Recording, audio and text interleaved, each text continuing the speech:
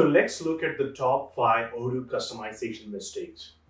First and foremost, when you have a customer in front of you, you need to check whether they need any customization at the first place. The reason I say that is, if you can keep their Odoo ERP as much as closer to the original code, upgradations are hassle-free and it's always easy to maintain that code base. So first and foremost, if there is a workaround, like as a customer, they will actually ask you like, hey, my QuickBooks was doing this, or my Sage was doing this, or Salesforce was doing that. They will ask like, hey, can I make my Odoo to work that way? If there is a feature in Odoo or there is a workaround, you need to educate your customers and make sure that you deliver something closer to the Odoo source code, the core code as much as possible.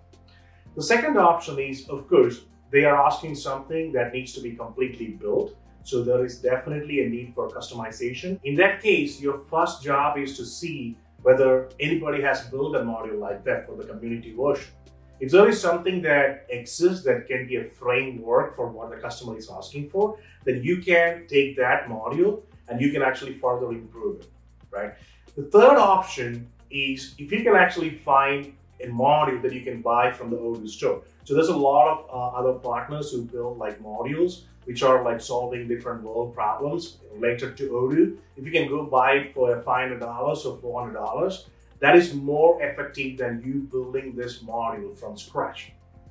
Now, let's say like you looked at the community, you looked at the enterprise applications or modules available on the store, you still cannot find anything. This is a place where you need to look at the release notes for the next Odoo version. The reason I say that is, if you're building XYZ for this customer on version 13, and if you find that in the release notes, or if you can find some information from Odoo internally that, hey, this feature is going to be on the version 14.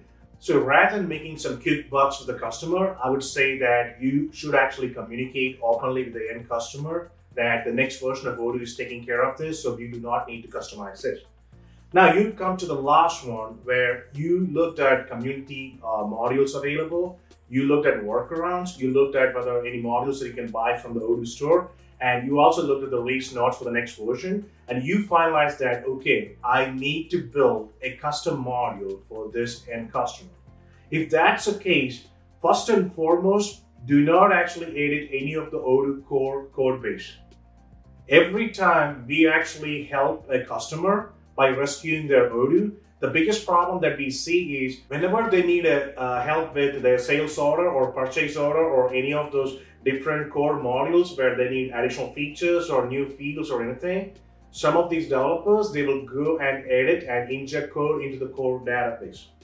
The problem is when you do that, when you're going for an upgrade, like as an enterprise customer, Odoo will actually upgrade your database free of cost from one version to another. The problem is, if you have those injected code there, this is going to fail. So please do not do that. Anything that you build, it has to be an external plug-and-play code, which actually goes into the external folder. I really hope that this top 5 mistakes, usually committed by the developers, whether you're working with a partner, whether you're working with a bunch of developers, or even you're working with an internal team that you're on developers, tell them that they cannot actually commit these 5 mistakes, because this will not be a maintainable code over the long time and your ERP implementation is going to be a disaster.